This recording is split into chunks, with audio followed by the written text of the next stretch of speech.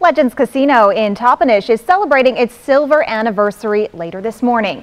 KVU's Rylee Fitzgerald joins us here in studio to talk about that celebration. And Rylee, you talked with Legends staff about the history of the casino. What did you learn?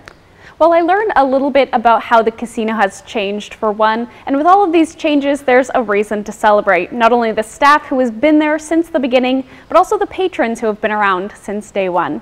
Since then, there have been a lot of changes to hotels, like adding Legends, like adding a hotel, a larger gaming floor, and more. Legends Casinos, Letitia Peterson says they didn't anticipate the casino's magnitude 25 years ago when they opened. Peterson says the team has grown significantly as well.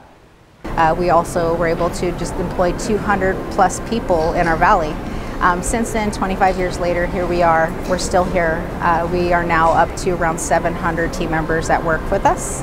A lot of people have worked for this casino for 5+ years, so our overall longevity of employment has really helped improve not only the livelihood of the families that they support, but our overall community.